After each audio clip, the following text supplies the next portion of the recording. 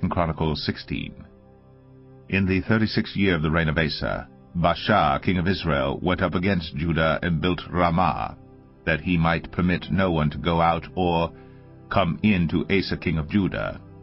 Then Asa took silver and gold from the treasures of the house of the Lord and the king's house, and sent them to Ben-Hadad king of Syria, who lived in Damascus, saying, There is a covenant between me and you, as there was between my father and your father. Behold, I am sending to you silver and gold. Go, break your covenant with Baasha king of Israel, that he may withdraw from me.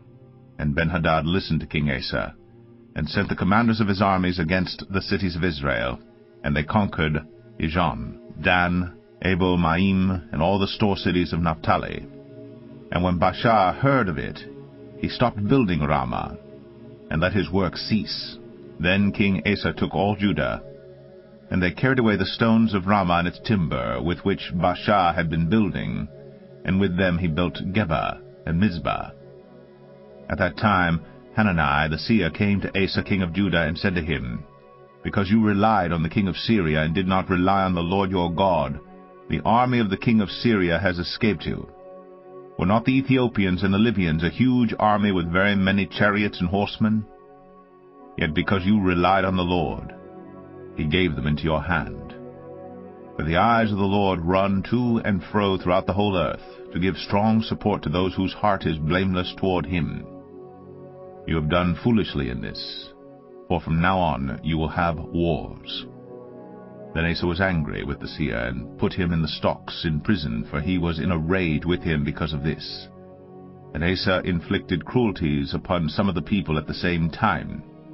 The acts of Asa, from first to last, are written in the book of the kings of Judah and Israel. In the 39th year of his reign, Asa was diseased in his feet, and his disease became severe. Yet even in his disease he did not seek the Lord, but sought help from physicians. And Asa slept with his fathers, dying in the 41st year of his reign. They buried him in the tomb that he had cut for himself in the city of David. They laid him on a bier that had been filled with various kinds of spices prepared by the perfumer's art, and they made a very great fire in his honor. Revelation 5. Then I saw on the right hand of him who was seated on the throne a scroll written within and on the back, sealed with 7 seals. And I saw a strong angel proclaiming with a loud voice, Who is worthy to open the scroll and break its seals? And no one in heaven, or on earth, or under the earth was able to open the scroll, or to look into it. And I began to weep loudly, because no one was found worthy to open the scroll, or to look into it. And one of the elders said to me, Weep no more, behold, the Lion of the tribe of Judah, the root of David, has conquered, so that he can open the scroll and its 7 seals. And between the throne and the 4 living creatures and among the elders I saw a lamb standing as though it had been slain, with 7 horns, and with 7 eyes, which are the 7 spirits of God sent out into all the earth. And he went and took the scroll from the right hand of him who was seated on the throne.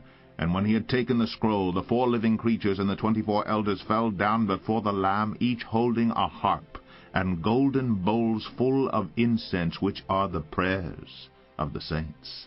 And they sang a new song, saying, Worthy are you to take the scroll and to open its seals, for you were slain, and by your blood you ransomed people for God, from every tribe and language and people and nation, and you have made them a kingdom and priests to our God, and they shall reign on the earth. Then I looked, and I heard around the throne and the living creatures and the elders the voice of many angels, numbering myriads of myriads and thousands of thousands, saying with a loud voice, Worthy is the Lamb who was slain to receive power and wealth and wisdom and might and honor and glory and blessing. And I heard every creature in heaven and on earth and under the earth and in the sea and all that is in them, saying, To him who sits on the throne and to the Lamb be blessing and honor and glory and might forever and ever. And the 4 living creatures said, Amen. And the elders fell down and worshipped.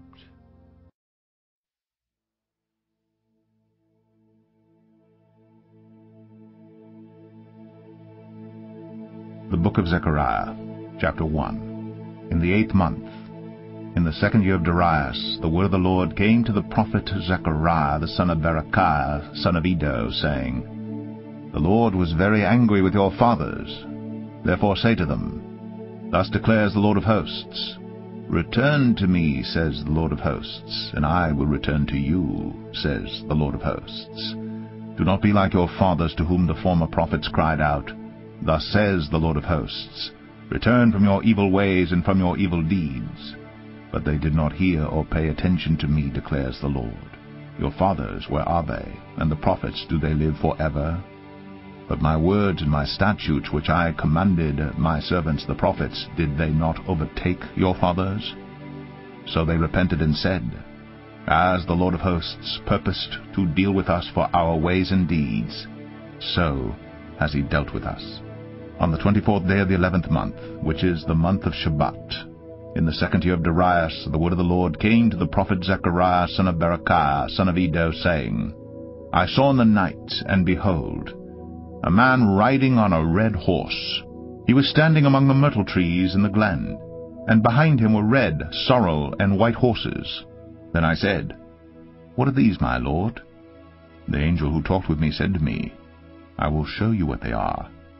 So the man who was standing among the myrtle trees answered, These are they whom the Lord has sent to patrol the earth. And they answered the angel of the Lord who was standing among the myrtle trees, and said, We have patrolled the earth, and behold, all the earth remains at rest. Then the angel of the Lord said, O Lord of hosts, how long will you have no mercy on Jerusalem and the cities of Judah, against which you have been angry these 70 years? And the Lord answered gracious and comforting words to the angel who talked with me. So the angel who talked with me said to me, Cry out, Thus says the Lord of hosts, I am exceedingly jealous for Jerusalem and for Zion, and I am exceedingly angry with the nations that are at ease. For while I was angry but a little, they furthered the disaster. Therefore, thus says the Lord, I have returned to Jerusalem with mercy. My house shall be built in it, declares the Lord of hosts, and the measuring line shall be stretched out over Jerusalem.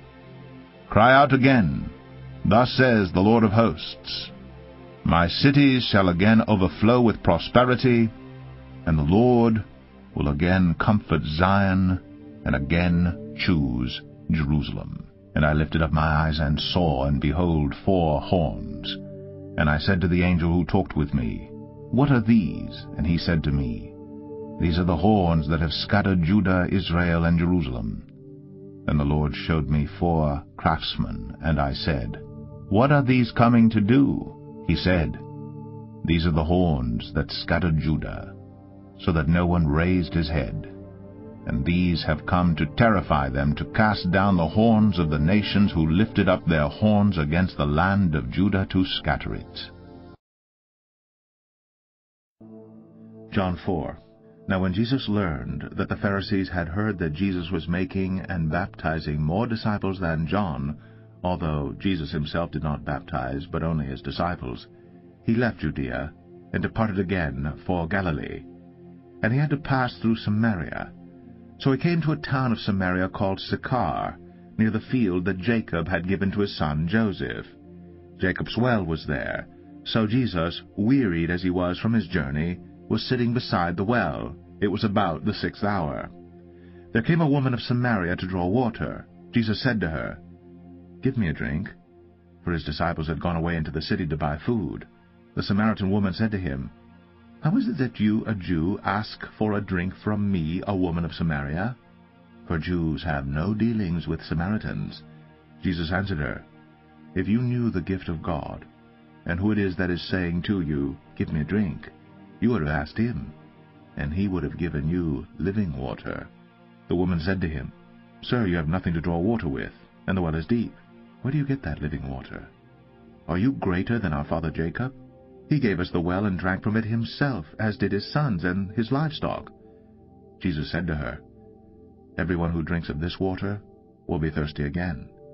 But whoever drinks of the water that I will give him will never be thirsty forever.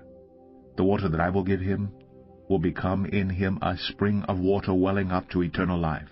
The woman said to him, Sir, "Give me this water, so that I will not be thirsty, or have to come here to draw water." Jesus said to her, "Go, call your husband, and come here." The woman answered him, "I have no husband." Jesus said to her, "You are right in saying, 'I have no husband,' for you have had 5 husbands, and the one you now have is not your husband. What you have said is true." The woman said to him, "Sir, I perceive that you are a prophet. Our fathers worshipped on this mountain, but you say that in Jerusalem is the place where people ought to worship." Jesus said to her, "Woman, believe me, the hour is coming when neither on this mountain nor in Jerusalem will you worship the Father. You worship what you do not know. We worship what we know, for salvation is from the Jews. But the hour is coming, and is now here, when the true worshippers will worship the Father in spirit and truth. For the Father is seeking such people to worship him.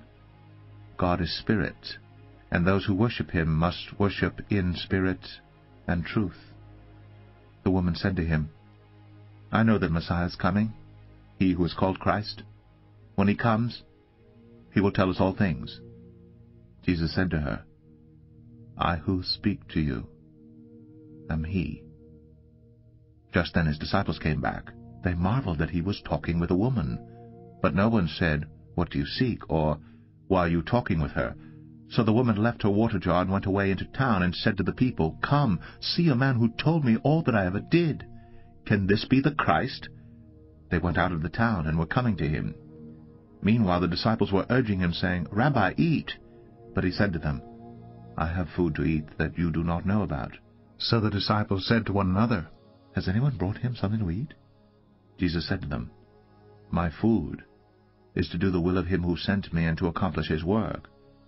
Do you not say, 'There are yet 4 months, then comes the harvest'?